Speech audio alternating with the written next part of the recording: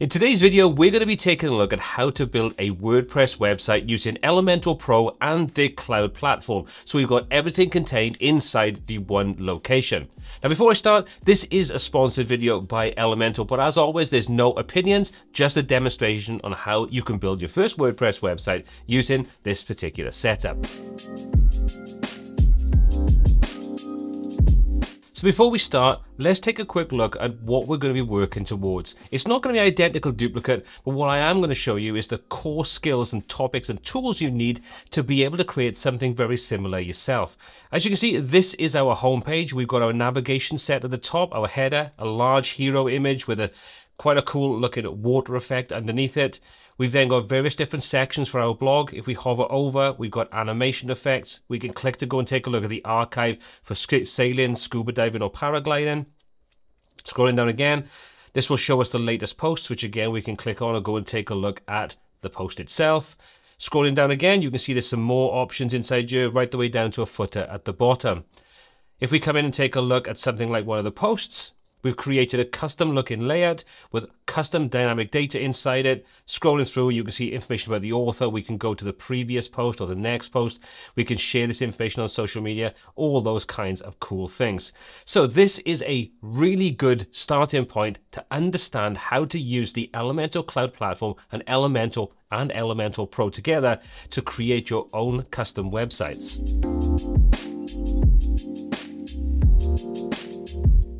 Okay, so the first thing we're going to need to do is go ahead and purchase our cloud platform setup.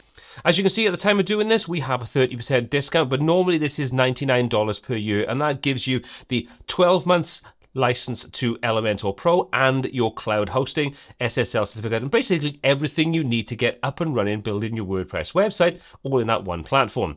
So what we're going to do is we're going to go ahead and we're going to click on Buy Now.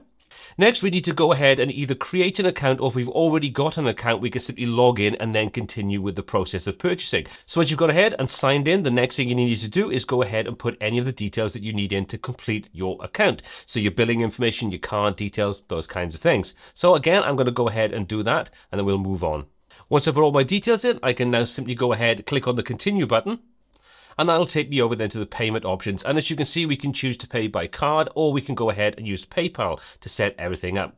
For this example, I'm simply going to go ahead and use PayPal. Once everything is completed, I can simply hit Pay Now, and that's going to complete the entire transaction process. We're then ready to go ahead and set up our cloud account. Now at this point, I can either go to my account, I can start creating my website, or I can go ahead and download a copy of my receipt. So if you're doing this for a business and you need those receipts, you can simply access it directly from here, but you still have access to that inside your account anyway. So what I'm going to do now is I'm going to click on the Start Creating Your Website so we can go through the process of setting everything up. So we'll choose Start Creating Your Website. That takes us through now and asks us a couple of questions. We can go through a very simple wizard to complete this aspect of setting our website up. So the first thing you're going to do is give this a name. We're going to name this one Learn Elementor. We'll click on Next. Then we can see this is going to give us a temporary domain. So we can see everything is set up inside here. If we want to change this, in this example, Learn Elementor to something else, we can do that. And you can easily tie in your own purchase domain. So if you've got learnelementor.com, for example, we can go ahead and we can set that up in here once we've basically set up our cloud account and got the basics in place. So don't think that this is going to be a case of what you put inside here is what you're stuck with. You can change this to whatever you want later on down the line with any of your own custom domains. As you can see, this gives us a little tooltip to tell us basically exactly what I've just said. So we'll say, got it to that, and we'll click on Next. Now this asks us what kind of website are we going to start creating. Is it a portfolio, a blog website, an online store, or a business or corporate website? For this example, let's go ahead and say this is going to be a blog. So we'll click on Blog and we'll click on Next. This then will show us a range of kind of templates we can take a look at using if we want to. Various different options. You can see we can break this down to going back to the portfolio, blog, online store, and so on. And if we change this at this point, you can see this will now give us another selection of starter points we can use to get everything started and start building our website. Let's switch that back to our blog for this example. You can see we've also got all categories, and we've got various different kinds of categories, with creative, travel and tourism, those kinds of things. So we'll just leave that and set it to creative. And again, you can see this now filters things down to suggestions if it doesn't have anything there. For this though, let's just go back to all categories and leave it as it is. And you can see you can set all levels, basic, moderate, and advanced. If you want to, you can say, I'd rather start from scratch, which is what we are going to do. But if you want something as a quick starting point, you could use one of these to get you up and running without having a basic blank WordPress website. So let's go ahead though and say, I'd rather start from scratch so we can build this exactly how we want to build it. Now it's worth noting when you're setting this up, because this is cloud-based, it's not going to be something like shared hosting that can be instantaneous. It does generally take a little bit of time, maybe a few minutes, maybe up to 10 minutes or so, to set everything up, to set up your cloud account, to set up the temporary domain, install everything, get all that up and running. So be patient, go away, have a cup of tea, cup of coffee, whatever works for you. And once everything is finished, you can come back and then start working on your website. And there we go. After a few minutes, you can see this now tells us everything has been set up. The whole process is ready for us, and check our emails if we need to about signing in the details. Now, before we move on and start working with our site, let's just take a quick moment to go ahead and take a look at what happens inside the Elementor dashboard when you create a cloud-based account. Now, if you are like me, you already have Elementor-based sites using the normal WordPress plugin, and I've got a combination of cloud-based websites included inside here as well. So as you can see, if we take a look, this tells us we've got the option for hosted by third party, in other words, the ones that I've got hosted myself using the WordPress plugin, and we've also got hosted by Elementor. If we click on that, that will then show us all of the sites that are using the cloud platform, at which point you can see we can go ahead and we can open up those, set things up inside there. If we click on the three dots or hover over, you can see this opens up options for going to the dashboard of WordPress to edit with Elementor or to manage the website. We can also go ahead, click on the three dots, and that gives us even more options. So we can visit the live website, we can unlock the site, we can view related subscriptions, so we can check out when our subscriptions due for renewal, those kinds of things. Copy our subscription details. We can add this to the favorites if we have several sites inside here. We want to quickly access them. Adding them to the favorites could be a quick and easy way of doing that. And we got create temporary credentials. Let's go ahead and open the dashboard up of WordPress. So now once you log into the dashboard, you're going to see that most things look pretty much exactly the same as they do in a normal WordPress setup because, well, we are just using WordPress. However, there are a couple of things that have been tailored to the fact this is using Elementor on the Elementor Cloud platform. You can see the welcome message is a little different, geared towards the cloud platform. And if we scroll underneath, you can see we've got some Elementor-based quick actions, resources, and news and updates. And we can, if we want to, move these around, dismiss them using the normal options in the top corner. And you can see all the normal things inside here as well for the normal WordPress. So if you wanted to close these down, we can simply uncheck them. And if we want to bring any of the normal ones we're used to back up from WordPress, we can do that as well. So all those options are inside there in the same way that we used to. Now, before we start building our site, let's take a quick look around and see what's actually installed as part of this cloud setup, just so you can be familiar with what you're going to be starting with. So first of all, let's go ahead and take a look at the plugins. If we hop over into the plugins section, go to install plugins, you'll see inside there, we've got the Elementor and Elementor Pro, because as we know, Elementor Pro is part of the cloud platform.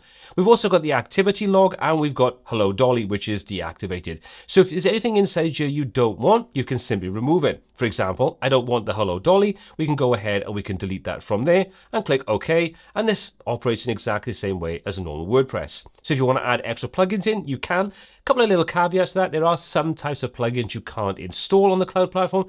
Put a link in the description below so you can check those out, just so you don't get yourself into any problems. Try to install something that's not compatible with the cloud platform. Next up, let's go ahead and take a look at the appearance section and see what theme or themes are installed. And as you can see, because this is Elementor Pro, the assumption is you're going to work with the Hello theme, which in this example is perfectly fine. But you can still go ahead, search for and install other themes like Astra, Cadence, those kinds of things, if you want to use those to build your website. So nothing changed there, really. Now, apart from that, pretty much everything else in the site here is going to operate in pretty much exactly the same way as we can with WordPress. So what we can do now is we can start building this. Before we do though, let me give you a quick tour of Elementor just in case you're not used to working with it and this is your first time seeing how to deal with this. However, if you want to, you can use the timestamps below to skip past this and take a look at start building things inside Elementor Cloud. But for those that are new, let's go ahead and create a new page and take a quick look at the interface. Let's click on Add New under the Pages section. Once you log in, you're going to be presented with the normal WordPress editor, and you could use the normal Gutenberg features inside here using the plus. All those options are available. But you didn't come here for that. You came here to see how to do this with Elementor. So let's go ahead and choose Edit with Elementor for this particular page. So once you open things up, you can see we've got the normal Elementor editor. We've got the options down the left-hand side, and down the left-hand side, all these are the widgets, or in other words, the various different pieces we can use to create or build our pages. If we open up the option for basics, you can see we've got our inner sections, our heading, images, text, videos, buttons, and so on. We've also got Pro features then, so posts, portfolio, forms, gallery, login pages, all those kinds of good things. So we can use these to build our pages, and we'll come back and take a look at some of these as we go through this tutorial. What we can do then is we can go ahead and we can create different layouts. So we click on the plus to start off with. You can see this gives us a basic selection of structures. Now, structures are simply a way of beginning to build out your pages. None of these are written in stone. We can use them as a starting point, and we can add to them, edit them, remove them, do all the things we need to do. You can see we get simple options like a single row column section. We also get a section that has 2 columns, 3 columns, 4 columns, and so on. So all these are great, quick, easy ways to start things off. If we don't want to use those, you want something a little bit more detailed, we can click on the little folder icon, and this will open up the blocks, pages, and my template section. Let me just quickly tell you the difference between these. Blocks are basically pieces of a page. So they could be the header, the navigation, the footer, services, those kinds of things. And everything is broken down in the left-hand section using this particular drop-down. And you can see we've got things like contact. So we've got a block for contact and various different options there. Clients, footers, you get the idea. And you can simply click on any of these to insert this into your design. If we jump over to the pages section, this is now full page designs, and some of these will have multiple different pages inside there that will make up an entire site. So for example, let's come down to something like this interior design. We can click to open it up and take a look, and this will show us an example of what that particular page design would look like, including all the animations, the effects, anything that's included inside that particular design. We can click insert if this is the design we want to use, and that will pull everything you see on screen inside this preview window into that page, download all the graphics, add the animations, all those kinds of things. So it's a good, simple, clean, quick way of being able to start building sites without the need to go through all the design process. These are a great way to start things off. We can click on back to library to go back and take a look at more. If you want to favorite any of these, you can click on the little heart icon and they will be added into your favorites, which you can then go ahead and filter at the top. So for example, if we click this one, now if we go to favorites, you'll see that's inserted into my favorites. And if I want to remove it from there, I can simply click on the little heart. It's now gone from our favorites. So if we stay inside the pages section, if we scroll down a little further, you can see, for example, we've got travel blog, about page, travel blog, contact, travel blog, homepage. So these are a collection of pages that make up an entire site design, all following the same design aesthetic and all those kinds of things. So if you want something that has your contact page, your homepage, about page, those kinds of things, this is another way of doing just that. The third and final option is the My Template section. Now currently this is going to be empty, but if you create your own templates or you create a design and you want to save it as a template, all of your templates will be listed inside there should you need them, call them back up at any point. And you can easily go ahead and you can export these, import designs from other sites you've created, so much more. We don't need to worry about that right now, but the library is a great starting point should you want to quickly build out simple designs using predefined blocks or page templates. Okay, so let's go ahead and just close that down. Let's go back to our first option and create a simple 2-column section. We'll add that in, and you can see that now puts this blue box in, and it gives us a visual representation of what that particular section is going to look like. You can see we've got the left column and we've got the right column. We've got this little blue bar at the top. The first option with the plus allows us to add another section. If we click on that, that will insert the option for either adding in a template or another one of these predefined sections like we've just seen. We can just click the X to close that down for now. You can click on the X on the right-hand side of the little blue pop-out, and that will completely remove that section and anything inside it. So obviously be careful. You can click on plus. We'll put that back in one more time. And the option in the middle with the 6 dots allows us to simply edit the section. So we can click on it and that will open up any of the related options on the left-hand side. The same thing goes then for each of these different columns. You can see when we hover over column, we get this little grey pop out in the top left-hand corner. If we select that, you can see the options now in the left-hand panel change to edit column. If we click on the first one, you can see edit column. If we click back on the blue section at the top to select the entire section, you can see you now go back to edit section. So you can see the options in the left-hand side are all context-based based upon what you select in the main editing area. Let's go ahead and add in a couple of widgets. First of all, let's add a header. We'll drop that into there. You can see that now pulls the header in. If we look on the left-hand side, the panel now shows us all the options for the header. You can see we've got the title, a link if we want to apply it. We can set what size, the HTML tag, and the alignment. If we want to change the style even more so, we can jump over to the Style tab. If we open that up, you can see in the context of the heading, we can change the text color, we can change the typography, we can apply a text stroke, text shadow, and even use blend modes to get creative with various different effects. Finally, we've got the Advanced tab, which gives us option then to things like padding, margins, position, and a lot more. This is where you can refine, add motion, those kinds of things. So lots of options. If we come back out of this and we click on the Rubik's Cube one more time, let's go ahead this time and add an image in. We'll drag that over into our column, we'll drop it underneath our heading, and you can see now the options on the left-hand side changed because we've got a different widget selected. In this example, we've got an image. So now we still have content, style, and advanced, and each of those will have some similar features, but also a lot of different ones based upon the different widget you have selected. If you want to add an image in, we can choose the Choose Image option. Underneath that, we can set what size is going to be shown inside our design. We can choose the alignment, a caption, a link. We can come over to the style option again, and we can choose the width of this, the max width, the height. We can set a hover and a normal effect to it, opacity, CSS filters. You can see you can get pretty creative with this.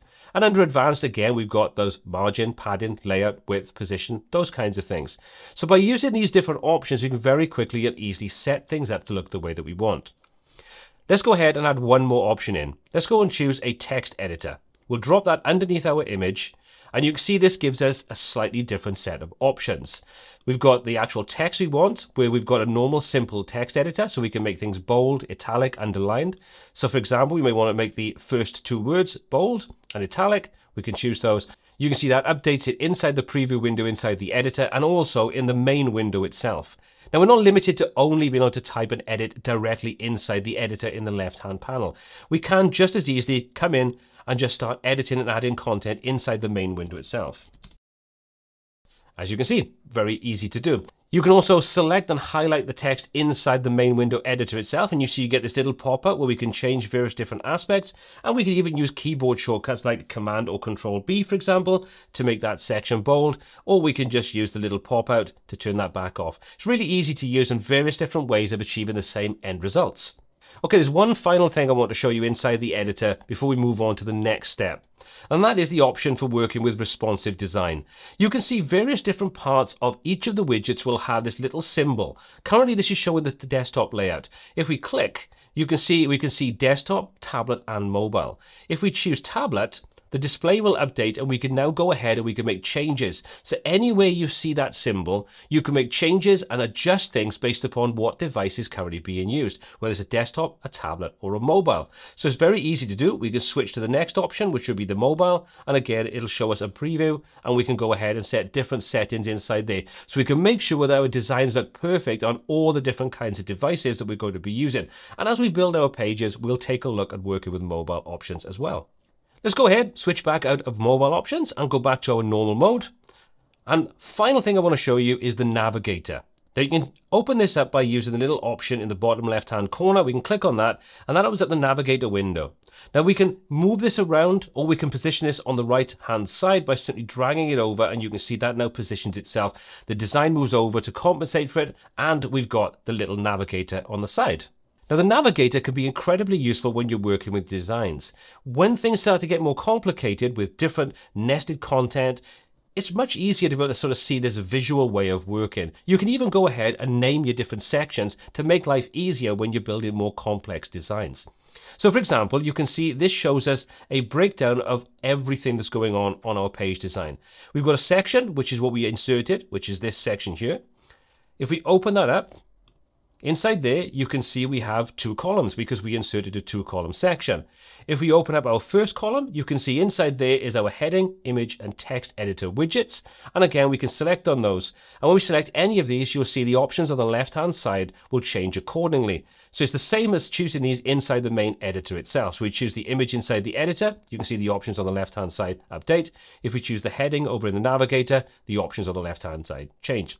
You can use these to easily move things around. So for example, we may want to move the heading down underneath the image. We can simply click, hold, and drag, and that will position that where we want it inside that stacking order. You can also make these invisible by simply clicking on the little eye icon, and that removes it from the design. It means that we can easily see exactly what's going on, taking away distractions if they're not needed. We can switch it back on by simply clicking on the eye again, and that will bring it back. If we open up the second column, you can see inside there, it's empty, and it tells us exactly that it's currently empty. Now, to make life easier, this section may not mean anything. So this could be a hero section, it could be a call to action, it could be anything. So it's easier if we go ahead and name it. So what we can do is we can just double click. You can see that highlights it, and we can just call this hero. We now just named it. We can also go ahead over any of these and right click, and inside there you can see we've got different options. We can choose to edit whatever name we've got. This could be hero, section, the widget name, whatever. You can duplicate, and again we've got keyboard shortcuts for the most common things. You can copy, paste styles, and reset styles. We'll come on to styles a little later when we start building our pages. You can also save things as a template, or you can go ahead and delete things. So for this example, let's click on delete. And that's now deleted everything from our page. So that's the basics of the editor inside Elementor and Elementor Pro. Now we've seen that, we're ready to move on and take a look at how we can start building pages inside Elementor. So now we're ready to move on and start building the core design for our website. Now during this section, we're going to cover quite a lot of the basics of using Elementor Pro. By the time you've finished it, you're going to have a good understanding of working with normal pages and templates and various different ways in which we can build a website using Elementor Pro. First of all though, we need to go and do a little bit of housekeeping with logos, navigation menus, those kinds of things. So let's go ahead and do that first of all. So the thing I want to do first is come into Appearance and come into Themes and Customize. And because we're using the Hello theme, which is kind of intended to work specifically with Elementor, we've got some really basic things we can set up inside here. Things like our branding, logo, those kinds of things. So let's do that first of all. Let's hop over to the site identity. And you can see we've got the option to select a logo. So let's do just that. Let's click on select a logo. And then we're going to go ahead and upload our logo file. Once that's been uploaded, I can give it some alt text to make sure we've named it correctly. And then we're going to click on select. I'm going to skip cropping because I want to keep this as it is. And you see that now drops in our logo. Now it looks a bit on the large side at the moment, but we can address that when we go ahead and create our custom header and navigation. You can see we've got the title and we've got the tagline. If we want to set up a site icon or a favicon, we can do that. So I'm going to select the same icon for that. So that gives us our branding. As you can see, it shows us exactly what that's going to look like when we apply that. So we've got our logo inside there. We've got our favicon inside there. Those things are set up. Let's come back out of this. And you can see if we come into menus, we can go ahead and we can create a custom menu inside here. So let's just do that. Let's say create a new menu. We're going to call this main menu. Menu locations, we're going to set this to be in the header and in the footer. We can override that, but it's useful to put it in there if you're using the default header and footer options. So we'll click on next. And now we can go ahead and we can add in our items we want to add in. So we can say add items. And you can see we can choose from any post we may have created, any landing pages, categories, tags, custom links, and so on. So if we come into pages, we're just going to choose one page, just so we've got something inserted into our header section when we create the menu setup. So we'll say, click on the first option, and we'll say, that's happy, we'll add that in there, and that's fine for now. We'll just leave that as it is. And we'll come back out of this, and we'll click on publish. Now you can see if we take a look, everything looks really, really ugly. We've got this placeholder header, this placeholder footer content, these links that look terrible, but we can deal with all of that. That's exactly what we're going to do. So let's exit out of the customizer. And now what we're going to do is we're going to create a custom header template. This might sound daunting, but it's actually relatively simple to do. To do it, we simply come into the templates option and come down to the theme builder. If we open that up, you can see our screen is now split into two different sections. On the left-hand side, we've got all the site parts that we can have as part of our site: headers, footers, archives, single posts, and so on. And then if we take a look at the main section, that does basically the same thing. But what we'll find is when we start to create templates, they'll actually be listed inside this main section. But there's two ways of accessing this. There's two ways of adding any of these templates in. We can simply come over any of these options in the main window and click on the blue plus. Or we can do exactly the same on the left-hand side. When we hover over, you'll see we get the same blue plus appear. For this example, let's click on the plus for the header. That then opens Elementor up and opens up the library browser that we saw a little earlier on. As you can see, this is now only showing the header templates we can use as part of our design. And what we could do is we could simply go ahead and use one of these exactly as it is, or use it as a starting point to speed up the design process. For this example though, we're going to start completely from scratch because I want to show you how easy it is to actually do that. So let's click on the X in the top corner to close this down. And this then takes us over into our template page. Now you'll notice we've got various different things that don't really have any relevance to what we're doing. We've got this header, Elementor header number 46, content area, and all these other bits and pieces. You completely and utterly ignore them. Because we're creating a template, all that's going to be basically ignored in this example anyway. Only thing we're interested in is this top section where we can create our template layout.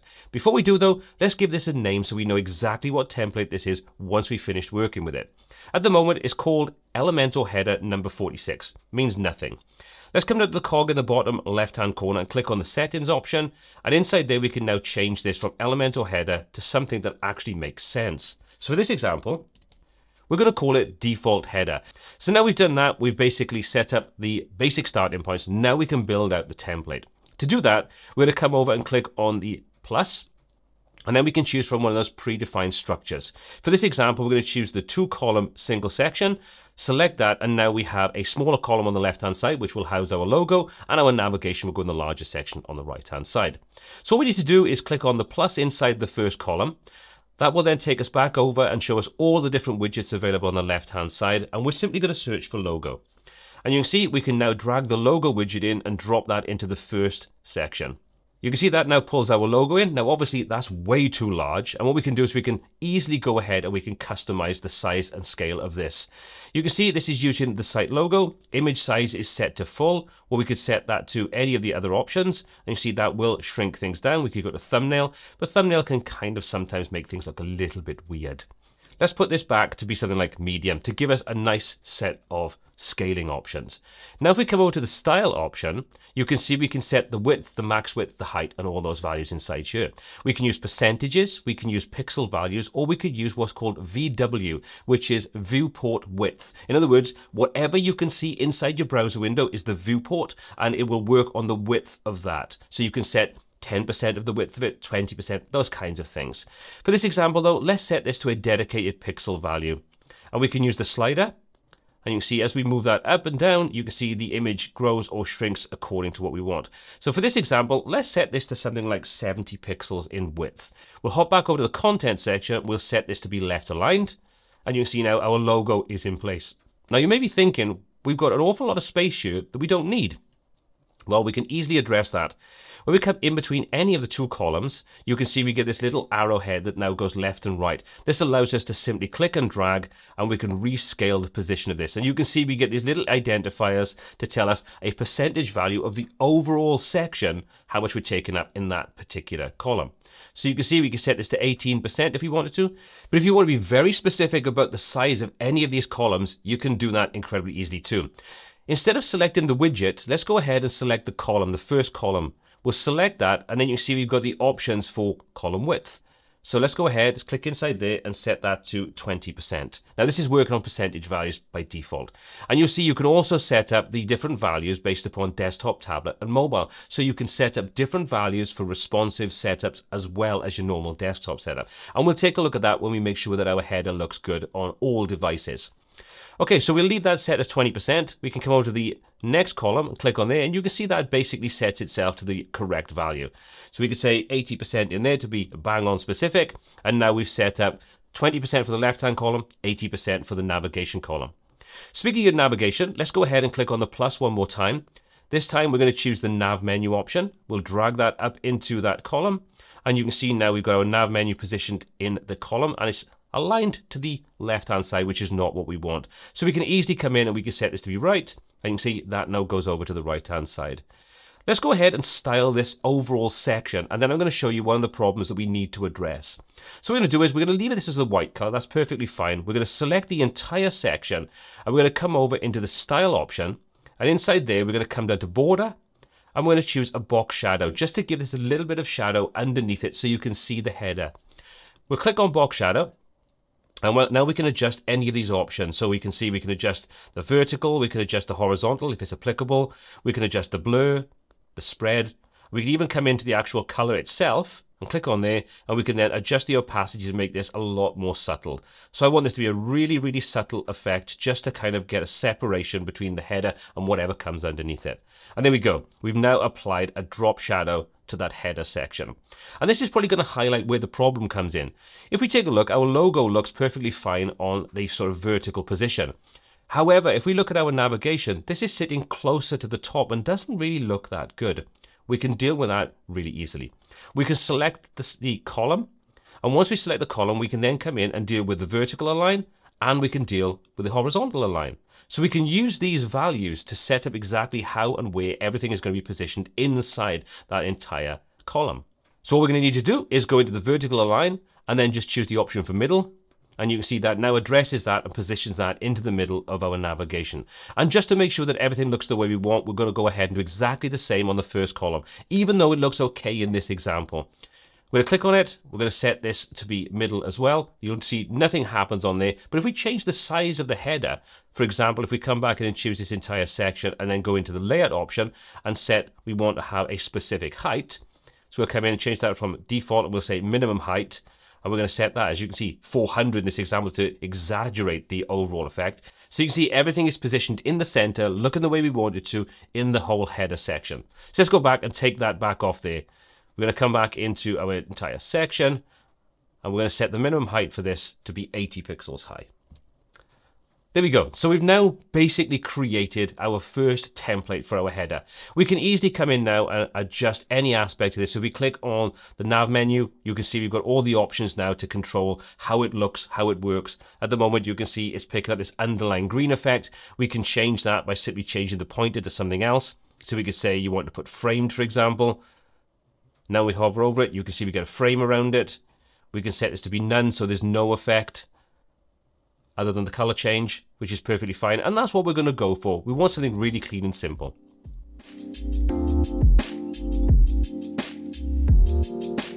So that nicely leads me on to the next thing I want to talk about, which is color, typography, and handling global styling as opposed to individual widget styling. So let me just show you what I'm talking about. We could very easily make sure that we've got our navigation widget selected, come over to the style section, and we could easily come into here and set whatever typography we wanted to. So let's say we want to change this to like Montserrat. We'll choose that. You can see that now picks up the styling. We'll change our size. We'll say we want this to be like 18 pixels, for example.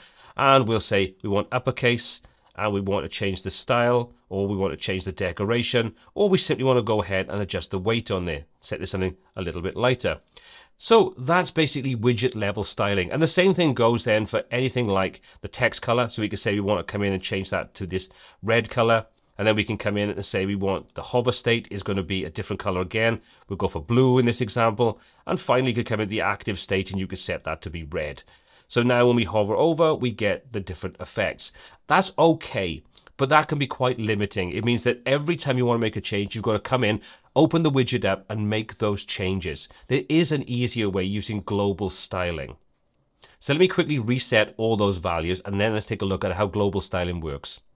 Now, accessing global styling is very, very easy. All we need to do is come to the little hamburger menu in the top left-hand corner, click, and you can see we now have a range of site settings. If we open up site settings, inside here, we now have access to all of the global options we can set up site-wide. You can see global colors, fonts, typography, buttons, images, forms, and so on. Now, I'm not going to cover all of these. I'm going to show you quickly how easy it is to set some of the basics up, and then I would suggest going to town and just testing things out. The whole process is relatively simple and straightforward. So first of all, let's open up our global colors. You can see we have 4 basic starting point colors. We've got this blue, couple of grays, and a green. We probably don't want to work with those. We want to create our own custom variations on this. However, you do still need to have these 4 colors set up because they are system-wide colors that Elementor out of the box uses. So we need to make sure they're there, but we can change the values of those to whatever color we want to. So let's go ahead and change some of these colors. Let's deal with the accent color first of all. We're going to click on that and we're going to change this to sort of a golden yellow kind of color. So we're going to just find a color close to what I want. So one of the beautiful things about working with global colors and global typography and any of these global settings is whenever you want to make a change, any widget or any part of your site that uses that global color or typography setting, when you make a change, everything updates throughout your entire site using the Elementor site settings option. So it's really the recommended way to go about setting up your color palettes, your typography and all those kinds of things over doing it on a widget by widget basis, which is not necessarily particularly flexible. So now we've chosen the color we want to work with, we're going to just click out of that and we've customized our accent color. If we want to change our primary color, we can do exactly the same thing. So we can click on this and we can set this to where we want. So for this example, let's go for a darker kind of gray blue kind of color. And like I say, we could easily come back in at any point and change this to whatever we want. We'll go with that kind of color. So that's dealing with the system colors. We can also go ahead and create our own custom colors, and it's a simple process. Click add color. It's called new item number something. We can change that to whatever we want. So we can simply double click inside there and we'll just call this global white. And then we're going to set the color. So we're going to click on the little color chip. And for this example, we'll set that to be pure white. I'll do the same again. We're going to add one more color in and we're going to call this global black. And we'll change the color chip to our black color. Now you can reorder these if you want to. So you can simply come over and you'll see that this changes to a little 4-headed move arrow. We can click and drag that position around, or you can click on the trash can icon to delete that global color. So you have full control over this, and you don't have to do this just inside the global settings palette. You can add any color you create inside Elementor directly to the site settings just by simply adding that to a global color. And I'll show you that in a moment. So now we've set up our global colors. We can step back out of this and we can come into our global fonts. So this works in pretty much exactly the same way. You can see we have 4 system fonts and we have the ability to add custom fonts. So you may have specific sections on your site that require a much bigger header, for example, or a specific type of title, like a pull quote or something like that. You can set up a custom font for that. But what we're going to do is we're going to set our primary. So we're going to click on the little pencil icon and we're going to change this over to Nanito. And we'll choose that option from there. And you can see we can set secondary, text, accent, whatever we want. So text is basically your body text in normal paragraphs and things like that. So we're going to come into there as well. And we're going to change that from Roboto. We're going to set that to Nanito as well. And as you can see, we can set the weight, the size, the transform, all those options inside here. But there's also another way you can do that. So we'll say we're happy with those options. We don't want to add any custom styles at this point in time. We're going to come back out of this one more time and you see we have a typography option. If we click to open up typography, this is where we can now go ahead and set up global values for our normal text, the color that's going to be applied to it, and also links and our H1 through H6. So all these options are available to set up. You'll also notice that we get an option that says, in order for theme styles to affect all relevant Elementor elements, please disable default colors and fonts from the settings page. So let's do that. Let's click on update on here to make sure we commit those changes. And now to make sure that everything is going to work the way we want, we need to just simply come into the settings page. I'll open that in a new tab. And you can see we've got these 2 boxes, disable default colors, disable default fonts. We can select those options, we can save our changes. And then we can close that down. So now we can go ahead and just set up what values we need. So the text color, for example, we're going to click on this little global icon, and that allows us to choose any of our global colors. So you can see there's our primary, secondary, text, accent, and our global white and global black. For this example, let's set this to be the secondary color, for example. Typography, we can do the same again. We can click on the little globe icon, and we can choose from our primary, secondary, text, accent, and so on. Or we can create something totally custom inside here, and then this will apply to the typography settings on our site. Lots of different ways in which you can work with this. I don't want to go into too much detail though, because we could be all day just going through all of this. So I'm going to quickly set up some values inside here to make sure that everything is set up on the site, and then we're going to go back into our design and carry on working. Okay, so once I've set all the values up that I need, I'm simply going to click on Update to commit those changes, and we've set up some of the basics. You can really go to town setting everything you want up inside here using the site settings and the global settings for colors, typography, all those kinds of things. But for now, that covers off the basics. I would really recommend experiment with this to kind of get a real feel for how it all works. So once you've set up all your global styles and everything is configured the way you want, you simply click on the X in the top corner to take you back out of this and go back into Elementor itself. So now if we come over, we can see that we've got our navigation and everything set up. So let's go ahead and click on our navigation. And let's take a look at the typography settings one more time. You can see we've got the little blue option that tells us we can access global options, things like typography, colors, and so on. So we can click on there and you can see this is currently set to primary, but we could set this to, for example, the option for text or secondary. And as each time we select one of those, it updates on the page itself. So we can easily come in and use those to easily change exactly what we want and then use the global settings if we want to change something throughout the entire site. So we'll set that back to primary and we'll leave those colors and everything pretty much as they are, except for we'll come into the global colors on there and we'll set this to this primary color. So we've got our blue. And again, you can come over to the hover and the active and do the same thing. So if we come over to hover, for example, we could change the global color on there and we'll set that to our accent. And we could do exactly the same if we wanted to on active. So now if we come over, you can see it now changes between the blue color and the yellow color when we hover over it. It's not particularly the nicest looking thing in the world, but it gives you a good idea of how this works. Now, before we move on, let me just quickly show you how you can set a custom value and assign that directly to the global values without needing to go back into the global settings. So let's say, for example, we wanted to change this text color. We can click on the color chip and we could change that to, let's go, for example, this orange color.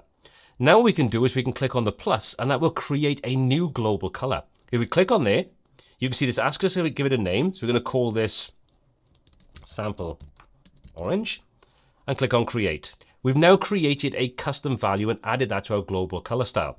Let's come back over into the hamburger menu, go back into our site settings, and inside there, let's open up our global colors and you can see there's our sample orange. If we want to remove that, we can simply click on the little trash can and that will then allow us to delete it.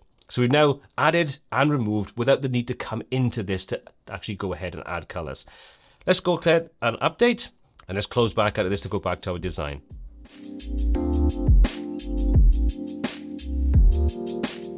Okay, so we've built our header. We now need to check that it's going to look okay on mobiles and tablets. To do that, we're going to switch into responsive mode.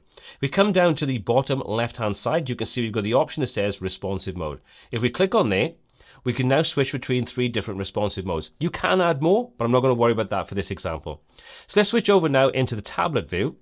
And this now shows us what it'll look like on a tablet. You can see the logo looks perfectly fine, but the navigation, which is now changed to a hamburger menu, looks a little bit wrong. It's kind of positioned in the middle where it needs to be over to the right-hand side. So what we need to do is select the widget, come over then into our options, and you can see if we come into content, we've got the option for align. We've also got the option for toggle align. So you can see we can set that to be right. And now if we switch back into our desktop view, it's still over the right-hand side, switches back to the normal navigation. If we switch over into tablet view, switches over, we've got the hamburger menu, and it's also positioned on the right-hand side. If we switch into mobile view, things look a little bit weird now. So you can see our logo is sitting above the actual navigation. In this example, we want to change that. To do that, we're simply going to select our first column. We'll select it, and we're going to come into our column width, and we'll set that to 50%. We'll do the same thing now for the column underneath. We'll select that column, come over to the left-hand side, choose 50, and now everything is positioned side by side. And in this example, because the logo is quite small, that works perfectly fine. And if you want to style anything to do with the actual menu itself, you can click, and that will allow you to go ahead and customize the look and feel of that. So that's how easy it is to go ahead and customize various different aspects of your design, switching back and forth between the different responsive modes. Once you're happy, you can click on responsive mode one more time to close it back out, and then we're going to go ahead and click on publish.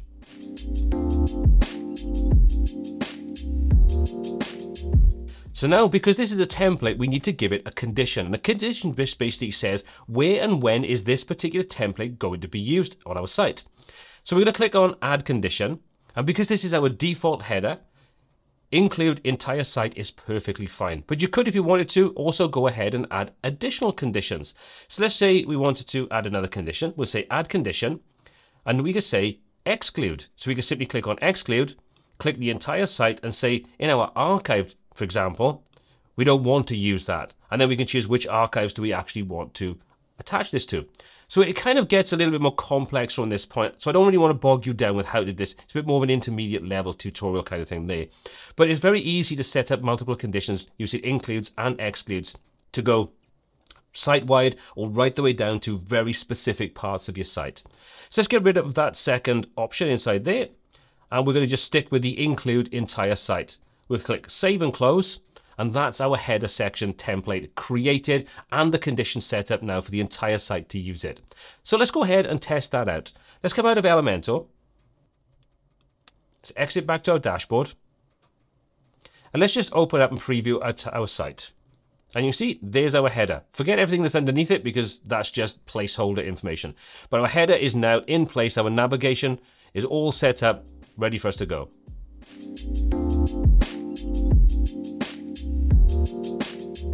Okay, so now that we've seen how to create our first template, building it from scratch, let's go ahead and create the footer template, but let's use one of the predefined templates as a starting point.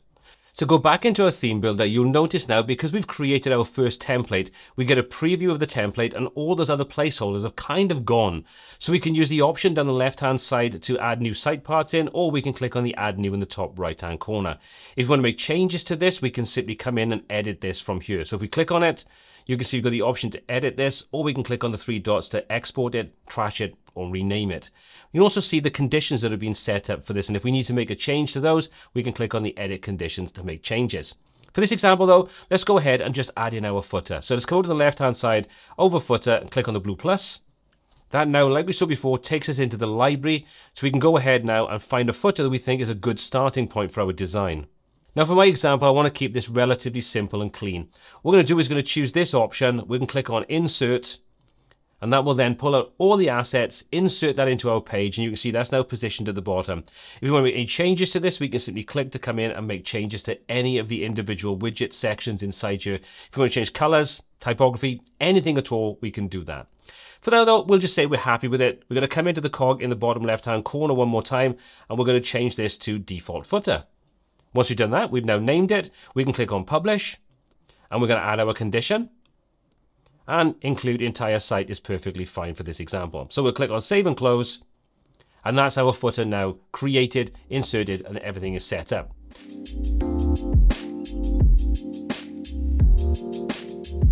So now we're ready to create the home page. So let's hop over into the Pages section, click on Add New. So let's call this Home Page. We'll click on Save Draft, and we'll click on Edit with Elementor. So this is now the preview window for our homepage. You can see our header and our footer are already in place because they are global templates, and everything inside that is what we can control, edit, and create whatever we want. First thing I want to do though is you can see homepage is written in the top corner, which we don't really want, so we need to get rid of that. It's very easy to do. Simply come down to the little cog in the corner for the settings, open that up, and just check the option that says hide title. Once you do that, the title has now been completely removed. So let's just create a new section at the top, which we're going to put a nice hero image in and a call to action for what we want people to do, find out about our blog, those kinds of things. Let's click on the plus. For this example, we're going to set this to be a single column section. So we'll select the first option. Then we'll make sure that we've got that selected, and we're going to set the actual height on here. So let's change the height to minimum height. And we're going to use the viewport height option, or the VH option, to set this up to allow it to grow and expand based upon the type of device that they're actually being viewed upon.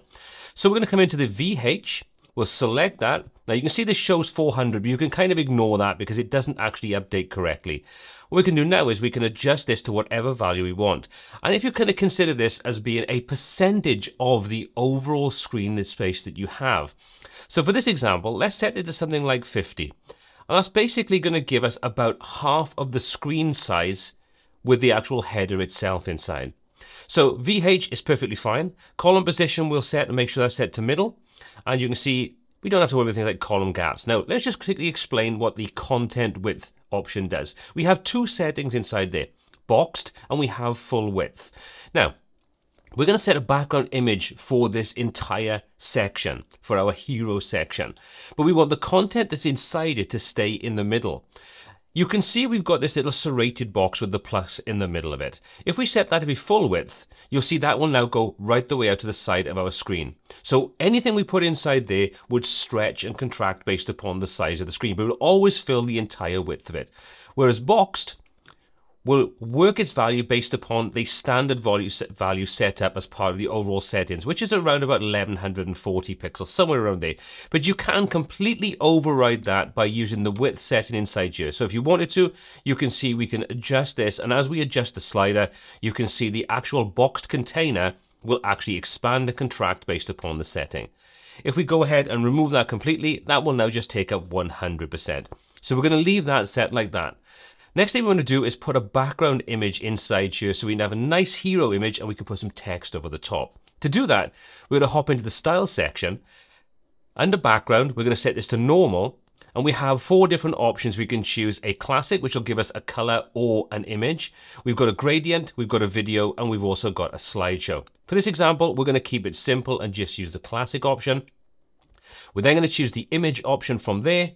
And I've already gone ahead and uploaded a couple of images. So this is going to be about travel. So we're going to just choose this very first hero image that I've got set up.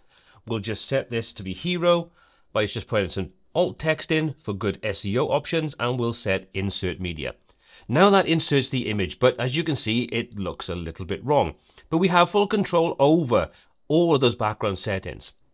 You can see underneath the image, we have position, attachment, repeat, and size.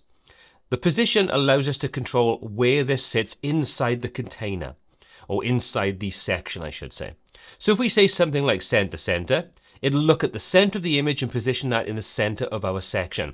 In a lot of cases, that might be perfectly fine, but as you can see, most of the image that we want to draw attention to is actually in the center bottom. So if we go in down and choose the option for bottom center, you can see that now gives us everything we need. It's still a little bit squashed up, we're kind of losing parts of it, but again, we're going to deal with that in a moment. Next up is the attachment. We can set this to be scroll, so it'll scroll with the page, or we can set it to fixed to create a sort of parallax effect. Again, in this example, we're going to set this to be scroll, or you can set it as a default, which is generally scroll. You repeat, we don't want any kind of repeat on this, but if you were dealing with a pattern that had a repeating element, you could repeat this on the X and the Y, or repeat it on both X and Y. For this example, though, we're going to set it to no repeat because it's one single image. And then we have the size option. Now, this is currently set to default, but we have 4 options to choose from: auto, cover, contain, and custom. For this example, we want to make sure that it says cover, because this will then cover the actual section itself. Once we do that, you can see now the image is brought in slightly, and we get to see and focus on the key parts of the image that we want. If we choose any of the other ones, for example, contain, we'll try to contain the image inside the container, but not adjusting the aspect ratio of it. So you can see it sits inside the container, but because it's different to the actual width of the page, it kind of just gives us the image. Custom allows us to do exactly as its name suggests. We can apply a custom value based on pixels, percentages, those kinds of things. Let's set this back to be the option for cover, and that gives us exactly what we want. We're not going to worry about things like scrolling effects and so on, but if you wanted to get into some animation effects and things, you could use those options inside here. That's more than what I want to cover in this tutorial. Background overlay, as its name will suggest, allows us to place an overlay over the image itself. And this is great if you want text on top of it to stand out a little better. And that's exactly what we want. So let's just choose the first option for classic one more time. We can ignore the image, but if you wanted to stack one image on top of the other for quite a cool effect, you could do that if you wanted. We're going to set this just to be a simple color. We're going to choose the option for our little global colors, and we're going to set global black. And as you can see, that now puts a black overlay based upon the opacity slider that we have below. Currently, this is operating at about 50%. So you can see if we take it to the left-hand side, more of the image will show through and the overall background overlay becomes less apparent. And as we ramp it up, you can see it becomes more apparent. So find what works for the image so you get a nice balance between the image and whatever you're going to place on top. So let's go for about 40%, somewhere around there. That looks pretty good, but we can come back and adjust if we want to. So there's our hero section. Let's go ahead now and add in some content to put on top.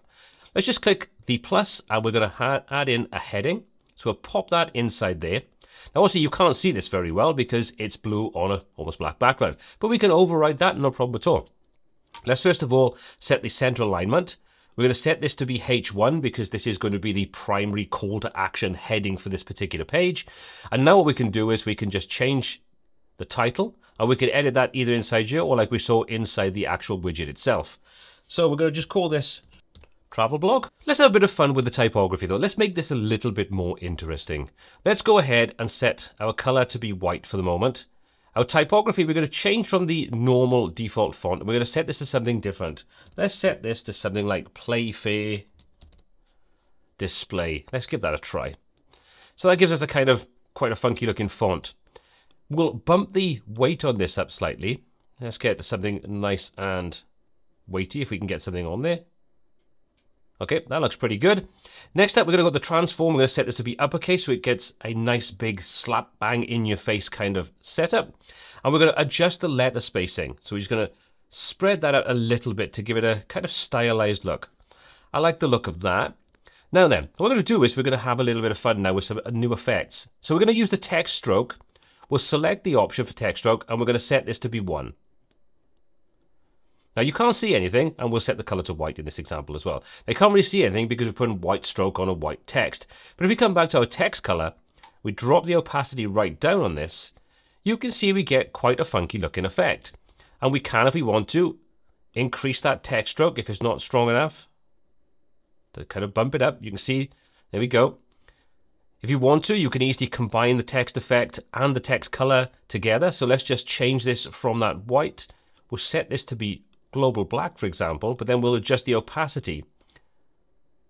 So we kind of get this semi-transparent see-through look, which is kind of cool.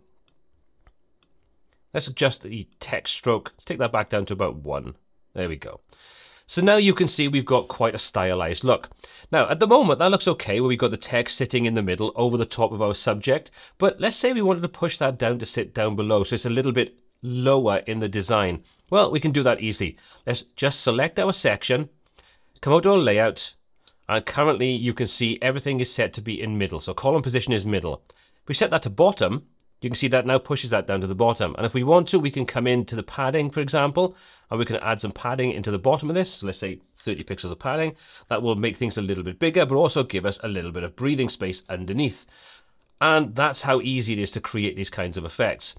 So let's just say we're happy with the way that looks. So there's the first part. There's our hero section already created. Let's go ahead now and add in another section, and we're going to have 3 key sections for our travel blog. So what we're going to do is we're going to click to add in a new section. We're going to go ahead and choose the 3-column section. We'll select the overall section one more time, come into advanced, and now we're going to pop in some margin to give us some space between our hero section and these 3 different sort of aspects of our blog. So make sure these are linked together.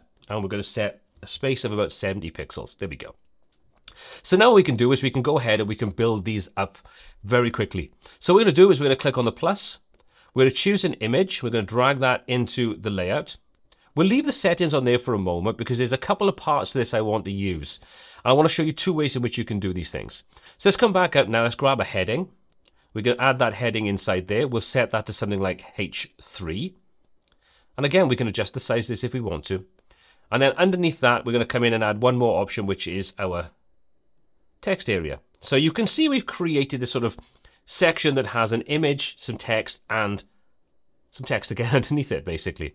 So now if you wanted to, you can easily come in. We can set our image. We'll choose our image from here. We'll grab our first one. We'll insert our media. We'll go ahead and adjust this, and we'll put our title inside there. And we'll just leave the text underneath. That's perfectly fine for now. But obviously you'd fill this out with information to do with exactly what this particular section is about. Now, what we can do is we can easily right click on any of these and choose duplicate, or use the keyboard shortcut. And we can duplicate that, pop that over there. We could duplicate the sailing, for example. Exactly the same then underneath. We can duplicate that as well. And then we can just move these over and make any changes we want to them. So choose the image. Grab this scuba diving, change the title. So as you can see, it's very quick and easy to build these kinds of sections up. So I'm going to quickly do the 3rd and final one. Okay, so there we go. There's our 3 sections that are the different blog sections we're going to have on our site. So now what we can do is we can go ahead and change any aspect of this we want. So if you wanted to make some animation effects when people hover over it, make the images links, those kinds of things, we can do all of that. So let's choose this first image. We'll select it.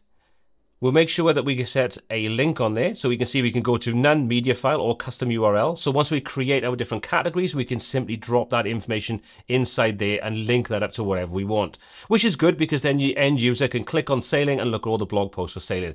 So we'll circle back around and take a look at that in a moment. So now we've created our design, we can go ahead and start to get a little bit more creative with what we can do. So for example, let's say we want to add in a little bit of a hover effect. When someone hovers over any of these different sections, which will be our blog sections, our blog categories, there'll be a little bit of an animation to show them something's happening. Select the image, come over into advanced, and inside there we've got an option for transform. We can come into transform and we can transform the image in various different ways on both the normal, in other words, the way you see it as standard, and the hover effect. As you can see, there's a range of different options inside here, which I don't want to go into. I would recommend playing about with these. But let's take a look at a simple example on how easy it is to set up. Let's choose hover. And what we're going to do is now we're going to set the option for scale. So we click on the little arrow, or the little pencil, I should say. You can see you get the option for keep proportion, so it won't scale it in a weird way. And then what we can do is we can set the scale. So you can see anything that we go below 1 will mean that when you go over it, it'll shrink in size. Anything you do to go over 1 will start to grow in size when you hover over. So it's up to you how you want to do it. So let's say we want this to sort of just shrink back a little bit. We'll set this to 0.9. When we mouse over, you can see it now shrinks a little bit. That's pretty cool, and if we want to make the transition a little slower or a little quicker, we can do that by using the transition duration in milliseconds. So for example, if we set that to about 1200 milliseconds, that's 1.2 seconds, so it'll be a lot slower when you mouse over it compared to the original effect. You can ramp that right the way up and it becomes incredibly slow.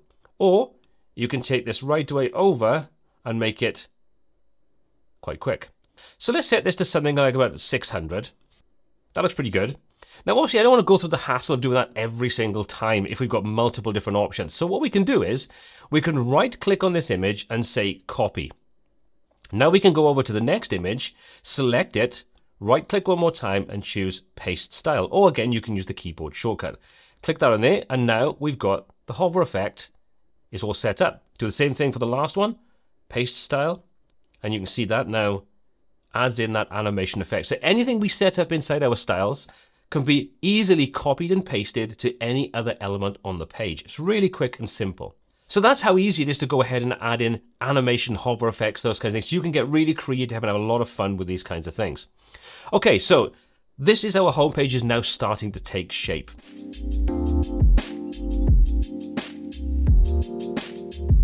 The next thing I want to do is create a dynamic section underneath that's going to pull in our recent posts. And to do that, we're going to use the posts option. So what we're going to do is we're going to create a new section. We'll add that first section inside here. So we're going to create this as just one simple section. That adds that in. We've already set the spacing for the section above, so we don't need to worry too much about that in this instance. We'll select it. What we're going to do is we're going to put in a title. So we're going to grab the heading option, pop that underneath there. We'll set this to be something like H4. Actually, let's set that to H3. We'll set this to be center aligned, and we'll just go ahead and type in our latest posts. So people are going to know exactly what this section is all about. So now let's go back to our widgets, and let's go and find the posts option. And we're going to drag that and position that underneath. And there we go. As you can see, we've now got 6 of our latest posts being displayed on screen. Now, there's a couple of things we need to address on here. First of all, I want to just change the look of these and go ahead and customize exactly what information is being displayed, what's not, those kinds of things. So what we need to do is make sure that this widget is selected, and you can see down on the left-hand side, we have an absolute shed load of options to choose from. We can choose a skin, which is basically just how does this actually look. Let's choose cards, for example. And to me, that already looks considerably better, but you could use whatever you wanted. We've also got the option for full content. And as you can see, that's pretty kind of basic. So we're going to go back to the cards option. We can now set up the number of columns, so we can set this to be 1 through to 6. So we might want to have these as being bigger features. For this example, let's set that back to 3 because that looked pretty good. We can set up how many posts we want per page. So currently it's set to 6, but if we wanted to only have 3, for example, we could do exactly that. So we could set that to be 3. We can also go ahead, and if we find the images don't look great, we can change those over and get a slightly larger version to get a nice higher quality version of it. We can also go ahead and adjust things like the image ratio, so you can see we can adjust the way this all looks. So I think that looks a little bit better. We can also set up the title tag, so we're going to set this to be H4. We can also go and set whether we want the excerpt to show up or not. So we might only want to have the title and nothing much more than that. We'll put the excerpt back on. You can even apply a custom excerpt inside here if you want to. And you can also go ahead then and you can add in or take away any kind of metadata. So you can see if we click on the plus, we can add things like the author, the date, time, comments, and those kinds of things. And we can also easily get rid of anything. So we don't want the comments, we can take that off from there. And you can see we can now go in and we can add something else in, like we could say we wanted to have like the date modified, for example. And there we go. So you can easily set these up, change the read more text, all those kinds of things. Even set up things like badges, whether you want the avatar to show up. So if it's just you posting, probably kind of pointless to have the avatar, so you can disable that. You can even come in and go ahead and just set up the kind of query. You know, the query just allows you to set up what is showing on here. So you may only want to have specific kinds of categories showing up. And we can say include by. We could say term, we'll choose that option. And then we'll just go ahead and set this to be something like news, for example. You can see category news, and that will now filter it down to show only the category of our posts that match news. And then we can set things like the date, the order by, the order, whether it's ascending or descending, whether to ignore sticky posts, all those kinds of good things. And finally, we've got the pagination option. So obviously, if you have more posts on here, you'd want to give the people the ability to quickly go and take a look at those other posts, at which point you could easily use the pagination option, and you could set things like infinite scroll, load on click, those kinds of things. So let's choose load on click. We'll get a load more button, and then when you click on it, it'll then load in more posts that meet the criteria until it runs out of posts that you can have. For this example though, I just want to show the latest ones. We're going to set that to be none. Okay, so now that we've set the posts, we just need to fine tune a few bits and pieces. Obviously this yellow text on the white background doesn't really stand out, so we can just jump into the style section, and inside there we can come into card, for example, and you can adjust the card itself. You can come into the image and adjust the image, and finally you can come into the content and adjust the content options in there. So the title, for example, let's go ahead and set that to be, for example, our primary color. That now looks a little bit better. We can come into the typography, and default is going to pick up the styling that's being used for the site itself. And we can also go in and adjust the sizing on this. So we might say we want this to be a little smaller. For example, we could set that to be 18. We could set the weight on there to be a little bit heavier. And you can adjust the line height, those kinds of things. And the same goes for the read more. You can see there's our read more. So we can do is we can simply come in, we can choose one of our global colors. So we can say we wanted this global black, for example, and you can adjust that and do what you want on this. You have full control over how this all looks. But we're now starting to integrate more advanced content into our homepage and creating something a little bit more unique. That's pretty cool. Now what we can also do is we can come into this entire section. We can select it. We're going to come into advanced. We're going to unlink these, and in the top and the bottom, we're going to add a little bit of spacing. So let's just say something like 30 pixels top and bottom. Then we're going to come into style, and inside there, we're going to pop in a background overlay. So we can come into our classic option. We can come in and choose a color. So for example, this primary color, we can select that. And then what we can do is we can easily come in and adjust the opacity on there to create something quite subtle. And if you wanted to get really creative, you can also come into the shape dividers option. And there we can apply shape dividers to the top and the bottom of our design. So we come in, we can say we want to put mountains in there. And you see that now creates this sort of mountainous effect behind our top section. And we can adjust the width of this, the height of it, so you can fine tune and tweak it. So we go for something like that.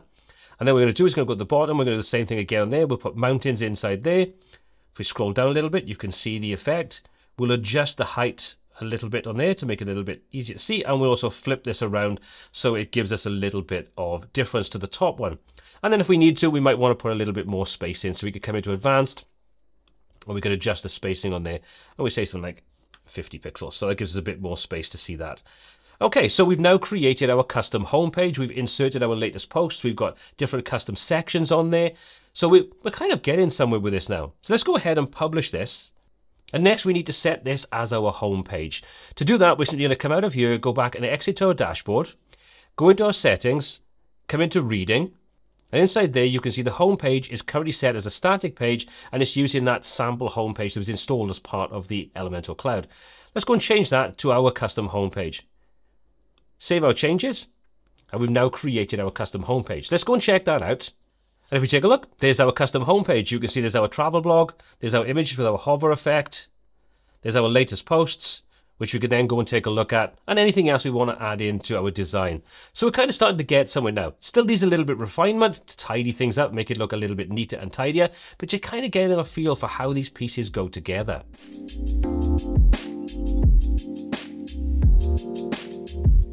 Okay, so now that we've seen how to start building our pages, there's a couple of things we need to address.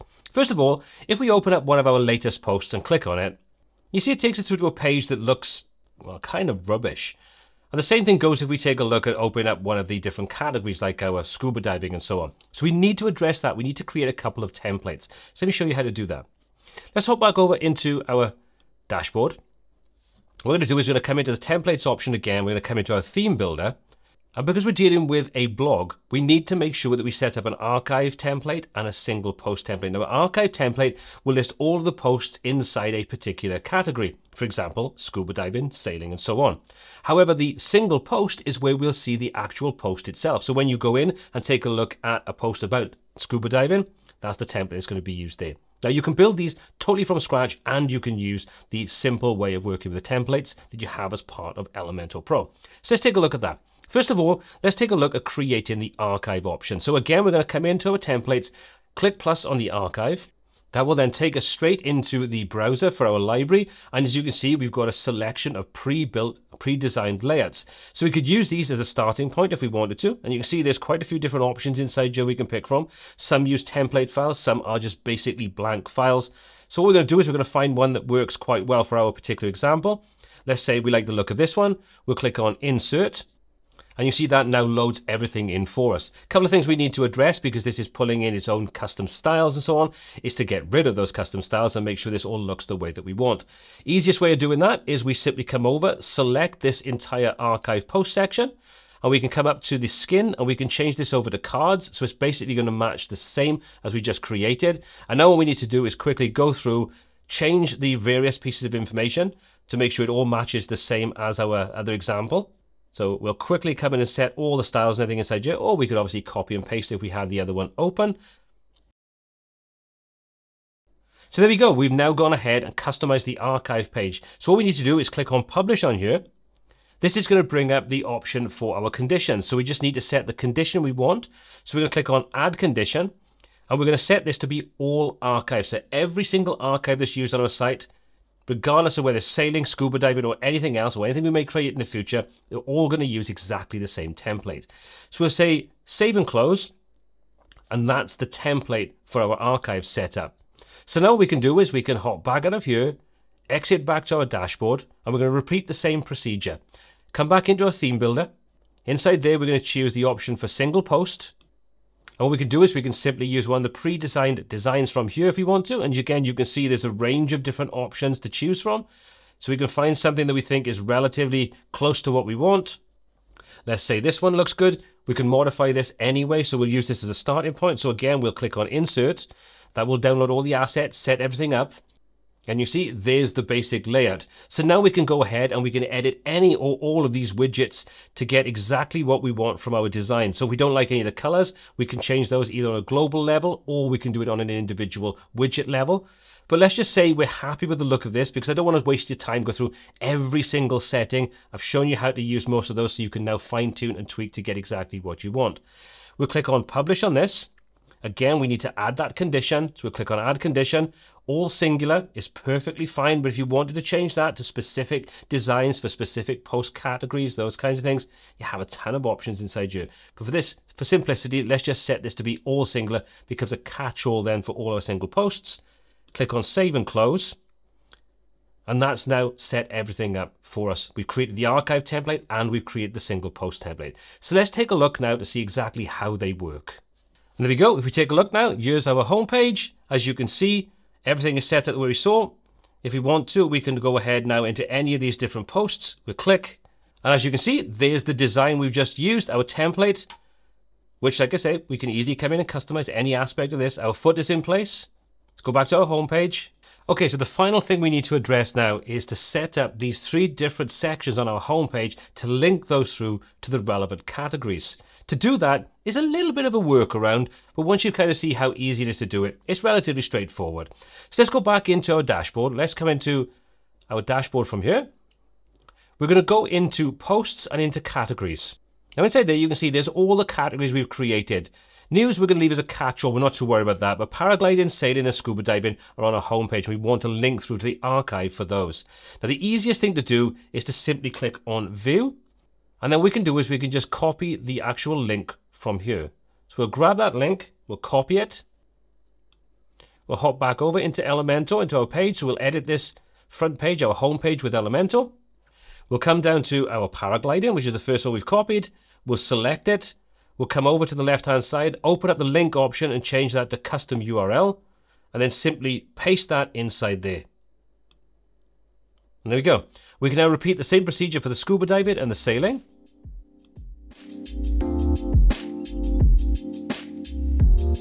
So the final thing we want to do is update our navigation to make sure that people can find the content on our site very easily.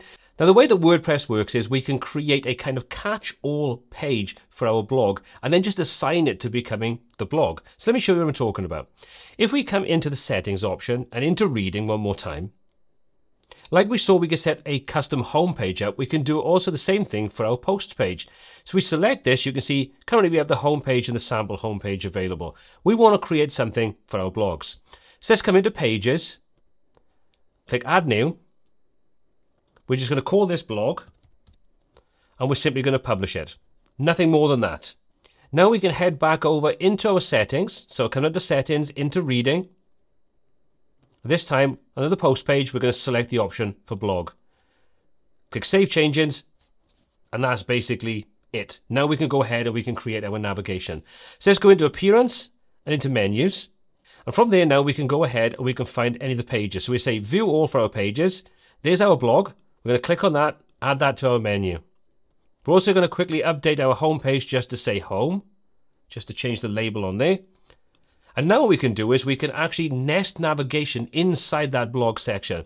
So if we come into the categories, there's all our categories for our blog we've created: scuba diving, news, those kinds of things. Let's select all of those, add those to our menu, and now we just need to simply indent these underneath blog, and that will create a sub-menu. So by doing that, we've now created a new blog entry that'll show all of our posts, or we can allow people to go into any of the different categories that our posts sit under. Now we just need to click on Save Changes. And if we head back over to our site, there's our navigation updated. There's our homepage. Go blog, you can see scuba diving, news, paragliding, and so on. Now obviously we can customize the look of this. It needs a little bit of tweaking, but we've seen how to do that inside Elementor anyway. Let's come down and say paragliding. And there's our paragliding section. And if we click on blog itself, that will just basically show us everything. It's that catch-all page that'll show us all of the posts on our site. So we've now set up the homepage. We've created templates for the headers and footers. We've customized the homepage. We've linked through to various different blog categories. We've inserted our latest posts into our homepage, which is all dynamically generated. So we set everything we need up, including our menu system. Now, this is a really simple example of how to get started, but the core things you need to understand to build a WordPress website using Elementor has all been covered. Now, hopefully this has given you a good head start into how to get started building some of these pages and starting to create something from scratch for yourself. You can get as creative as you want using the basics that I've covered today and just delving a little bit deeper. Now, I've covered Elementor in a lot of detail, and I've put a link to the playlist in the description below, alongside all the other links you need for this tutorial. As always, my name is Paul C. This is WPTuts, and until next time, take care.